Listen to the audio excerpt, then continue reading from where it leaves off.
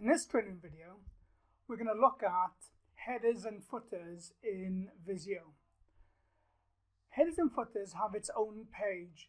So there's pages in Visio called a foreground page and a background page. Foreground page is for diagram, background is for headers and footers. So I'm on the brainstorming original diagram page right now. I can right click this and I can then go straight to page setup to tell what kind of page this is. The page setup box now appears and it tells me it's a foreground page. So this is where all the diagrams take place, on a foreground page, and the foreground page has been named. There are no background pages yet, so I cannot select the background to add headers and footers for the foreground page, which is brainstorming original. So I'm about to now create a background page which will then allow me to add headers and footers by choosing the background from the drop down under the page property section. So I'll click cancel for this. I'll now add a new page. I'm going to call it headers and footers and rename it by double clicking. Now I'm going to right click on it to go to the page setup. I'm going to change this to a background page. Now we can see a background page has got italics right in. That's one of the ways of telling us a difference. I'm going to put a text box in the background page.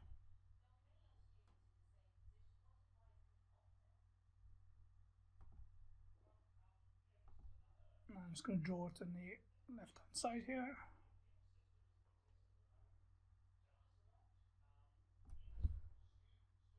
And I'm going to enter the text created by myself.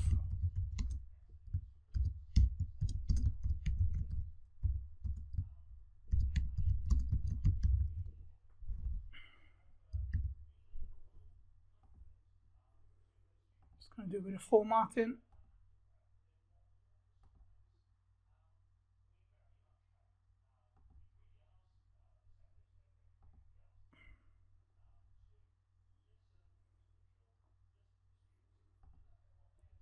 And I'm also going to put a logo on the page.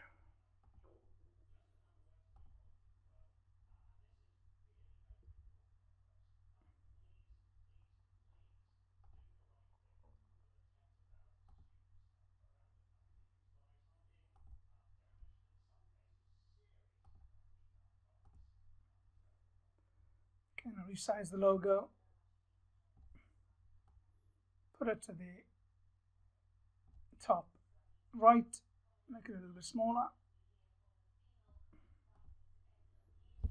Now go look at the brainstorming original page. So what's going to happen, the logo is going to come in the top right, the text box is going to be the bottom left when I apply headers and footers to the original brainstorming page. So I'm on the brainstorming original page, I'm going to right click, page setup.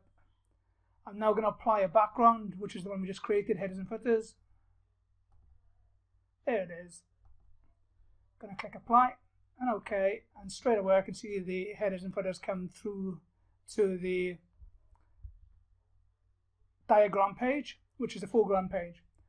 If I wanted to get rid of the headers and footers, I can just go straight back into the page where there is a header footer applied, page setup, and just choose none, apply, OK, and now they're gone. So this completes now the training video on headers and footers in Visio, which are a separate page and they're called background pages, and you can then add supplementary information to the background page, including the text box information, logos, and to finish the video I'll just add the headers and footers back to this page. And just choose to add it again, and there we can see that it's quite easy to remove them and add them.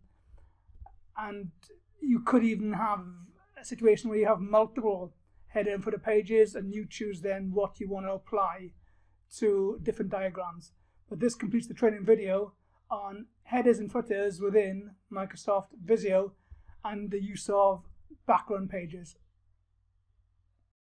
If you enjoyed this video, make sure you like and subscribe to our channel. Hope to see you for the next tutorial, and thanks for watching.